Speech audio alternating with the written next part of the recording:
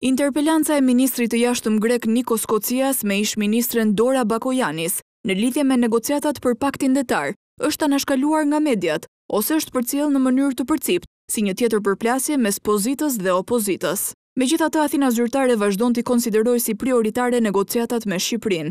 Një rezultat pozitiv i tyre do t'i shërbente Athinës si dëshmi e frymës së re që synon të sjellë në politikën e jashtme greke dhe në marrëdhëniet e Greqisë me fqinjët e vet. Kjo rezulton edhe nga deklarata e fundit e Zevendesministrit të Jashtëm Jorgos Katrougalos. Në lidhje me negociatat, ai ka thënë se jemi shumë afër zgjidhjes së të gjitha çështjeve me Shqipërinë. Numri 2 i diplomacisë greke e bëri këtë deklaratë në forumin e Delfit, një veprimtari ku personalitete nga i gjithë bota shkëmbejnë mendime për çështje të mprehta të politikës dhe ekonomisë. Zevendesministri i jashtëm grek ju referua bisedimeve me Shqipërinë, kur po shpjegonte strategjinë e Athinës për të luajtur një rol të rëndësishëm në rajon, e posaçërisht në Ballkanin Perëndimor, ku siç tha, Athina ka me të gjitha këto vende marrëveshje dypalqe bashkëpunimi.